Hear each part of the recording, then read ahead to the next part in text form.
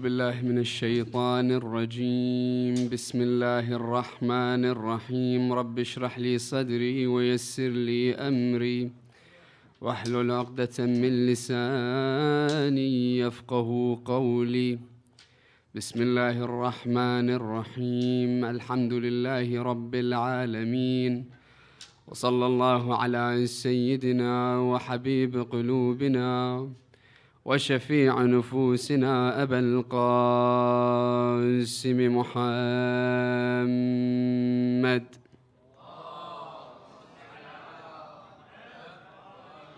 وعلى آل بيته الطيبين الطاهرين المعصومين لا سيما بقية الله روحي وأرواح العالمين لتراب مقدمه الفداء.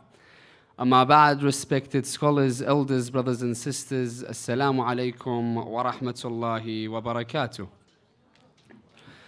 First and foremost, as we are in the last night of the holy month of Ramadan, inshallah, I'd like to wish everyone from the pulpits a blessed and a Eid Mubarak, inshallah, for the upcoming day. And may Allah subhanahu wa ta'ala grant us all longevity and long life, inshallah, to all be under this roof once again next year to celebrate Eid together and also go within Ramadan and elevate ourselves both in a spiritual level and a physical level once again. So for the blessing of this month, inshallah, we'd like to first and foremost raise our voices in a loud salawat ala Muhammad wa ali Muhammad.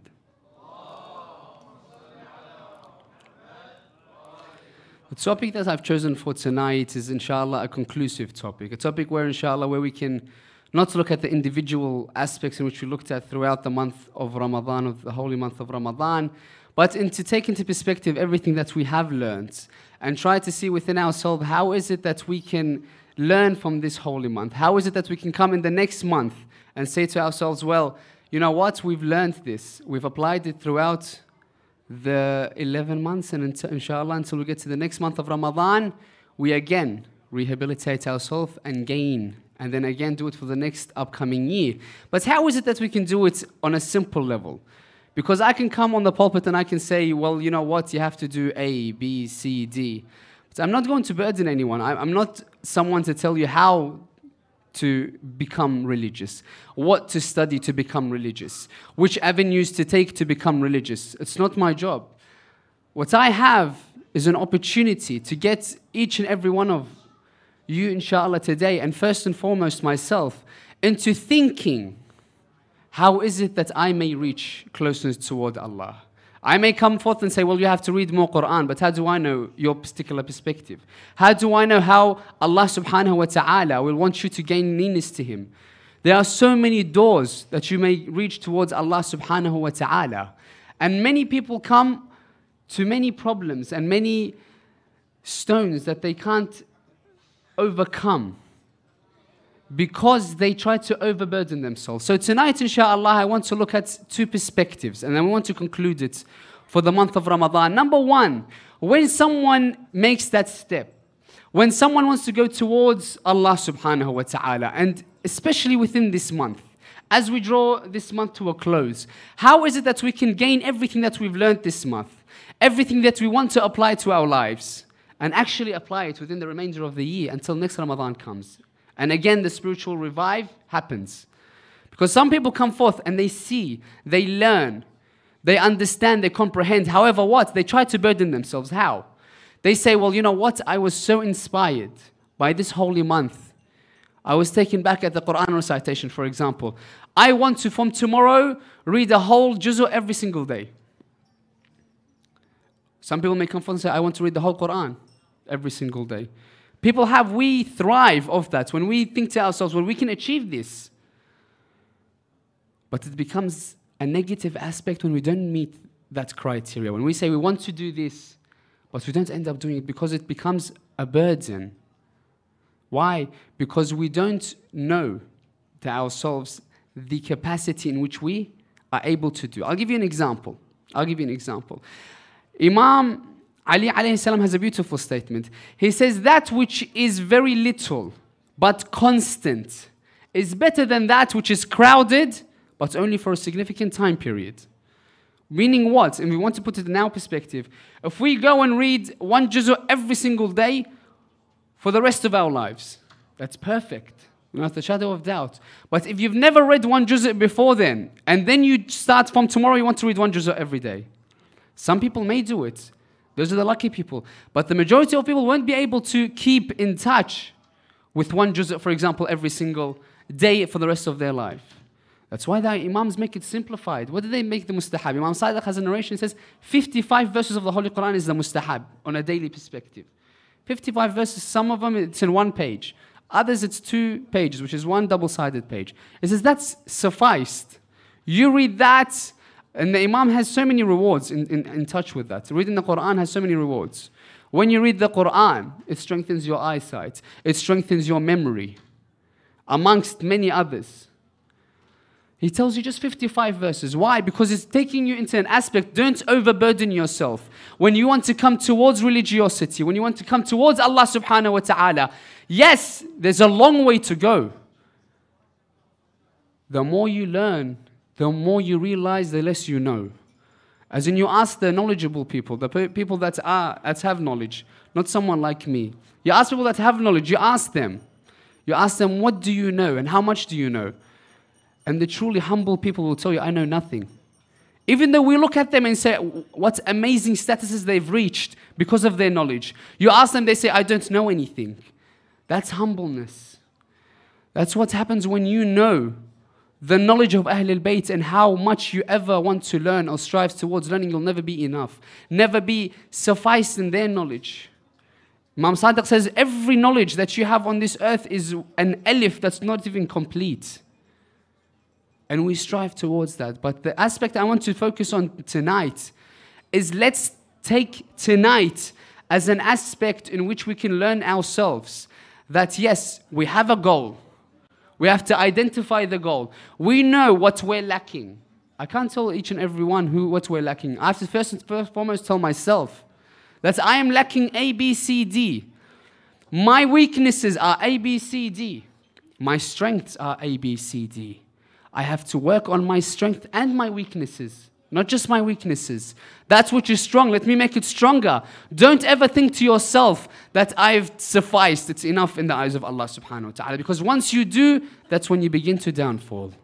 When you reach that state of arrogance, like Iblis, what happened? 6,000 years he's in Jannah and he's in the skies, in the heavens, and he's prostrating towards Allah. 6,000 years. One moment of downfall, one moment of arrogance, he goes all the way down. One moment. Now to ourselves, that's what we have to learn. As high ranks as we reach, as much worship as we can do, it's never enough in the eyes of Allah subhanahu wa ta'ala. To an impact so much so, that when you say Alhamdulillah for breathing, you have to say it twice. Why? Because you're breathing out and you're breathing in. He says that's the simplified account, that you can never thank Allah enough. If every single breath you take, you say, Alhamdulillah, Alhamdulillah, it's not enough. Because you have to say it every single time twice. You'll never reach an aspect which you can thank Allah enough for what blessings He has given us. That's why we have to strive towards perfection. Strive into holding on to the ropes of Allah. So that's the first perspective. Is always think that I have an end goal and write to yourself how I can reach that end goal in a step-by-step process. No one can ever run before they walk. We have these signs. No one can ever run before they walk. No one can speak fluently before they learn the alphabets. One letter at a time. You don't burden yourself. These are the aspects that they give us. So that's number one I want to take from the lectures throughout the month of Ramadan is let's look at first and foremost what we want to become next Ramadan. Write within yourself. Write it down if you have to. Put the dot points. Say what you want to be. Even if it's as small but effective as praying on time for the next year. Look how much your life will change. Something so simple but effective. Small portions. If you read one verse every day. Just one verse of the Holy Quran for the rest of the year until next Ramadan, that sufficed. If that's what you want, if that's what you want to achieve, it's all to do with you, your capacity. You're more knowledgeable about yourself, about your organized skills, your organized daily routines. So number one, organization, do not overburden yourself. Because if you overburden yourself, you'll reach a state where you don't want to do anything whatsoever. You'll get fed up, you'll think it's too much, it's too much. Simplify it, and you will reach a stage where you know that I can add more on my daily routine. So that's number one. Number two, and this is one that each and every one of us has to understand in depth. Because many of us think to ourselves, when we look at people that are great, when we look at people that have reached particular ranks, when we look at people that have achieved all that which they have achieved, we look at ourselves in comparison to them and say, well, I'm nothing. I'm nothing. Allah subhanahu wa ta'ala says one of the greatest sins is to have ya'is. Ya'is means what? Means you believe that there is no one on earth that can be of assistance, or you're worthless, and Allah will never help you. Allah doesn't exist. Wal-'iyadhu billah. People go and commit suicide because they don't believe in Allah subhanahu wa ta'ala. Because they don't believe in a way. That's the lowest rank when you can reach, when you don't believe in yourself. Ali ibn Abi Talib has a beautiful statement. And it's a long statement, but we want to take one particular analogy. Ali ibn Abi Talib starts a narration by saying, he says, your sickness, and it can be taken in many different aspects, but I'm not going to go into the bahath for that tonight. What I want to look at is the gist of this particular narration. And the aspect that we want to look at, belittling ourselves or knowing that we are capable of doing anything if we set our mind to it. He says, your sickness is from you. Look at the wordings of Ali ibn Abi Talib. He says, your sickness is from you, but you do not perceive it. He says, your remedy is within you, but you do not see it. Then he goes on to say what? You think you are but a small entity. That's where we want to get at tonight. You think you're nothing.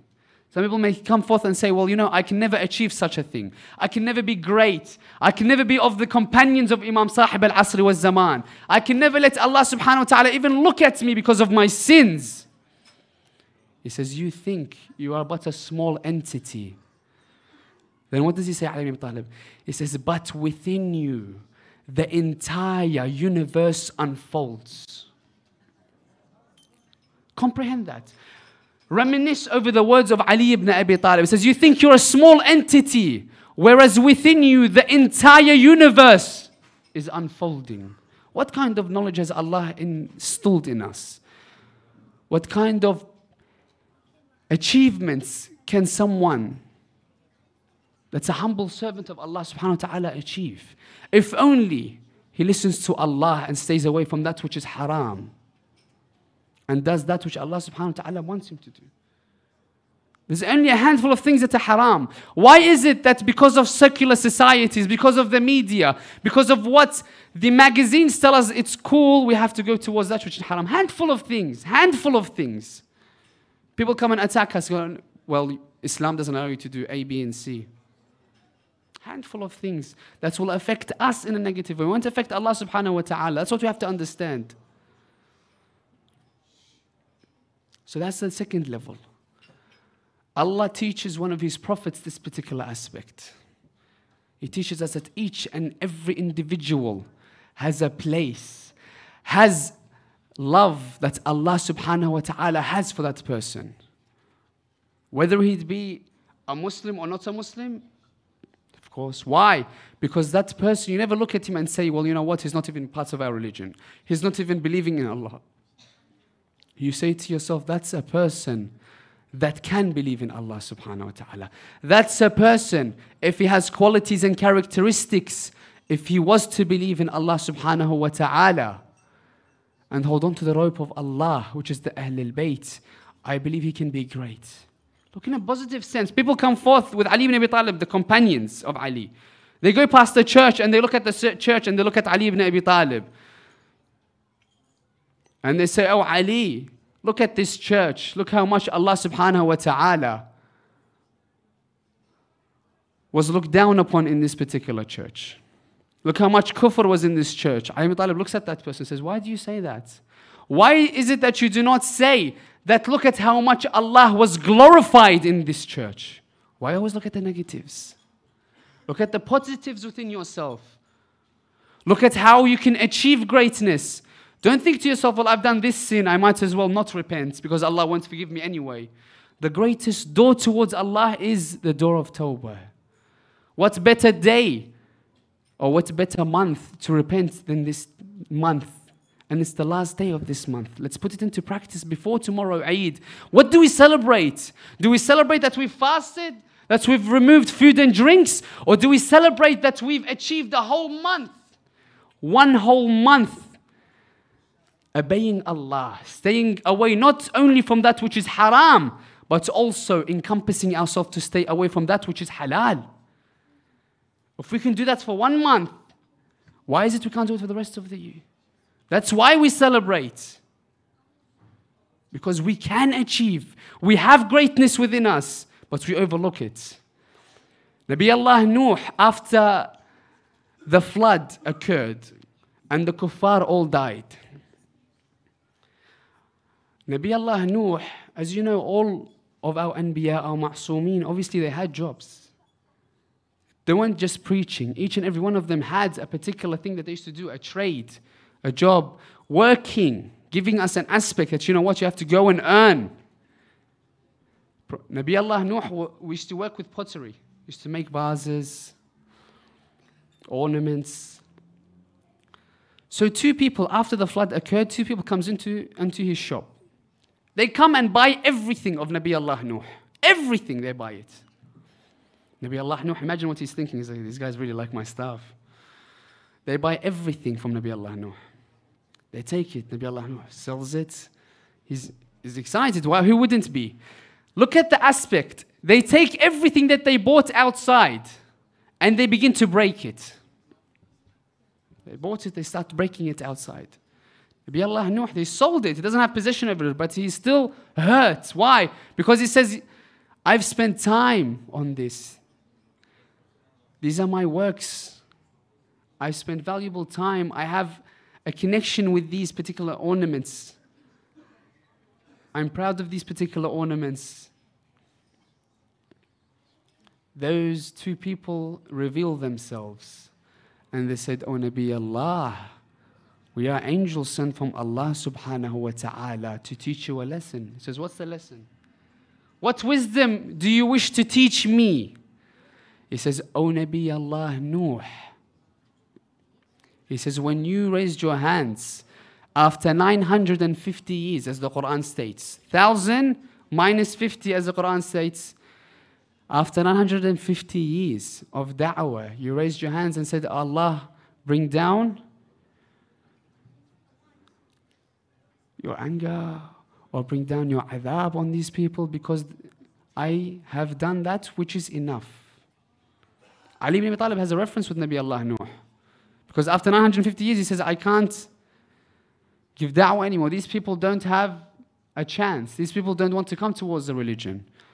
Ali ibn Abi Talib was in comparison to Nabi Allah Nuh. He says, Nabi Allah Nuh, after 950 years, he was fed up with these people.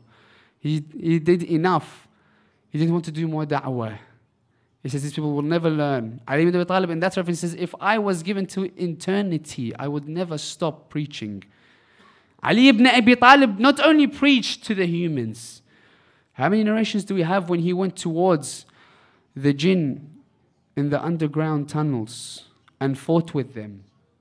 How many people did he bring towards? How many jinn did he bring towards Islam? Da'wah, da'wah, da'wah. He was a living manifestation of the Quran. Everywhere he walked, the way he talked, the way he attributed himself with other people. They didn't even know it was Ali ibn Abi Talib until someone else told them. People used to admire his character. Why? Because he didn't want to tell people that I am such and such. He taught us, yesterday we discussed, know the truth and you'll know its people. So Allah subhanahu wa ta'ala was trying to teach Nabi Allah Nuh that each and every human that was drowned in the flood could have come towards Islam, had a value. When we look at it within ourselves, each and every one of us, we have a value in the eyes of Allah. Within ourselves, we can become like Shimr by one action, or we can become like Hussein. Something as simple as choosing the right path. Simple aspects. It doesn't have to be a world-shattering decision where you have to choose. If you start with the small decisions, obeying or disobeying, going with those particular P's towards something which is haram, or something which may be haram, or may occur that is haram, or staying away. Simple decisions on a step-by-step platter. So when we reach the big decisions, we already had under our belt that we've always chosen the right path. Do you think in the big decisions we'll choose wrong?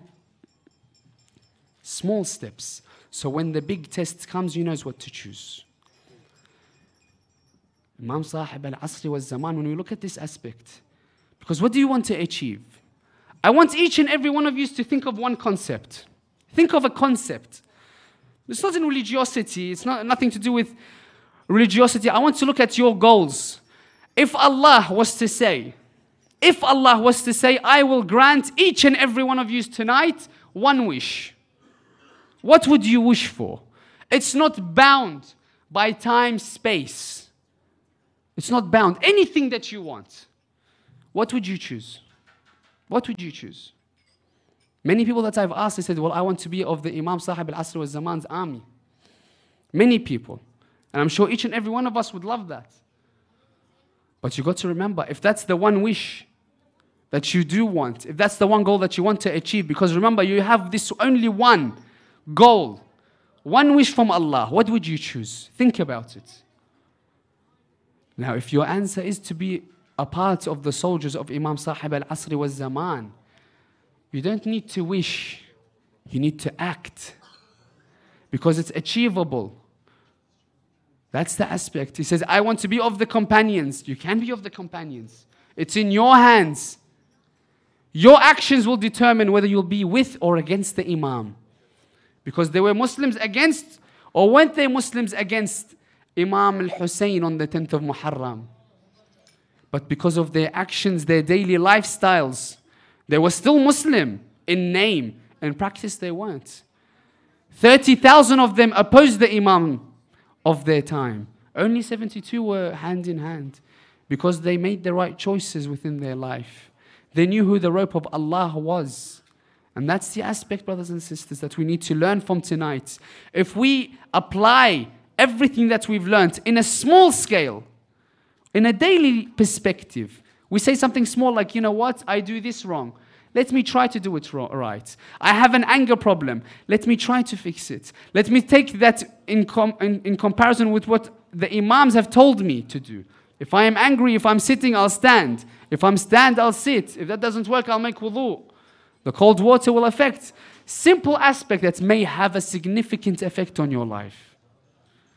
And we have to learn. That's the third aspect I want to learn from tonight. We have to learn from our Imams. Remember what we said a few nights ago. We are of the luckiest people on this earth. Why? Because we did not have to search the entire world, the entire books, to come to the conclusion that this is the best religion and the most sought out.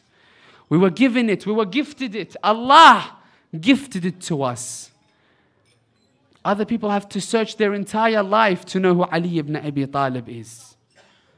They have to search their whole life to see what kind of mercy the Prophet of Islam was. They have to search their entire life. And when they hold on to this rope, not only Muslims, the people outside the religion of Islam, how many Christians do we know that have learnt about Ali ibn Abi Talib? And they have the sword al-Faqar hanging behind their house doors. Why? It says to remember what a great man he was. We want to teach our children to be like him. Even a Christian poet, Salam, what does he say? He says about Ali ibn Abi Talib. He says, don't say that Ali is only for the Shia. لا تقل شيعة هواة علي. Don't say only the Shia love Ali. إن في كل منصف شيعية هو فخر الإنسان لا فخر شعب اصطفاه وعده وليا. It's Christian man. He says, don't think that Ali is for a certain faculty or certain group of people. Ali is for humanity. He's a Christian. He says, جلجل الحق في المسيحي حتى عد من فرط حبه علويا. Then he says what? He says, أنا من يعشق البطولة والإلهام والحق والخلاق الرضية فإذا لم يكن علي نبيا فقد كان خلقه نبويا يا سماء اشهدي ويا أرض قري واخشعي إنني ذكرت عليا.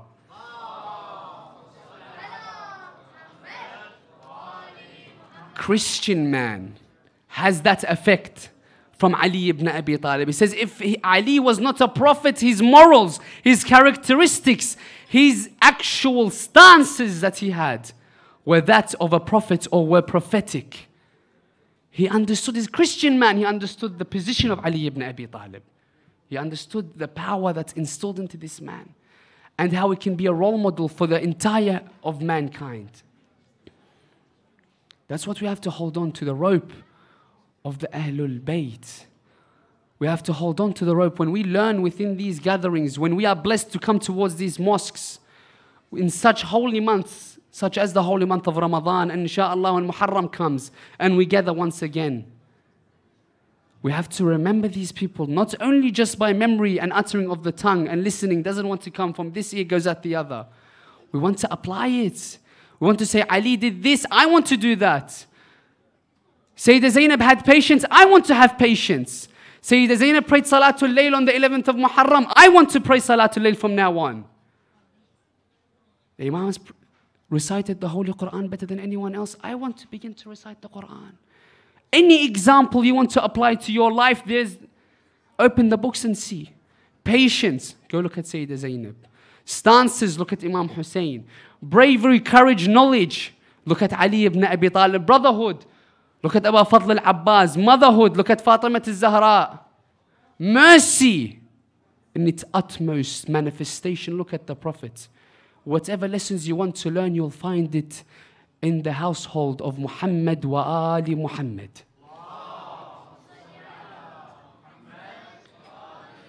I've gone over time for tonight, and I apologize from the Sheikh. Apologies that I have gone over time, but it's inshallah it's my last night that I'm blessed to be amongst such a beautiful gathering.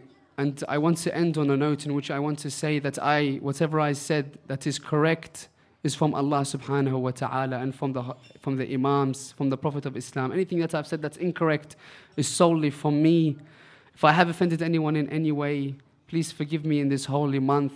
And we pray to Allah subhanahu wa ta'ala that He brings this Ramadan again next year and we can all be amongst this gathering in the presence of Imam Sahib al-Asri wa Zaman. We want to pray to Allah to bless us and to accept our prayers and to give, and the last thing for tonight, to gift a Surah al-Mubarakat al-Fatiha to all of those people that are of the Shi'a of Ahlul Bayt, all the mu'mineen and mu'minat, whoever has an inheritor to remember them, and all those that do not have any inheritance to remember them. We want to gift them in this holy month and the last month and the last night of this month of the holy month of Ramadan, a Surah al-Mubarakat al-Fatiha, but before it 3 of your loudest salawat ala Muhammad wa ali Muhammad.